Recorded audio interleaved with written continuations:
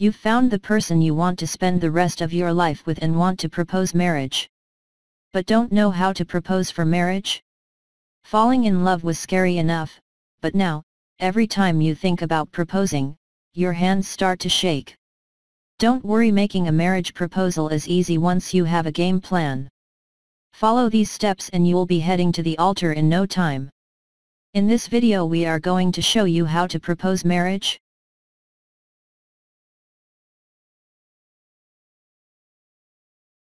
Step number 1. Make sure that you are both ready for marriage. Before you take the plunge, you should know if you are really ready to be with your special someone for the long haul. A marriage proposal will change your life forever and you should understand that you are doing it for the right reasons. Step number 2. Pick the right ring. Before you propose, you have to choose the right ring. This depends strongly on the type of person your sweetie is.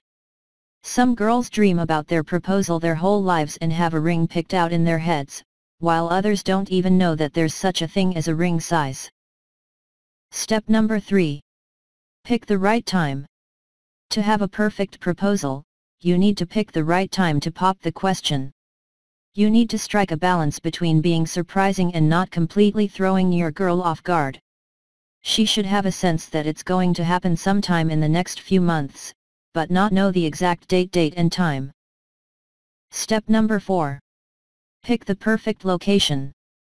Once you know when you want to propose, you need to pick the perfect location.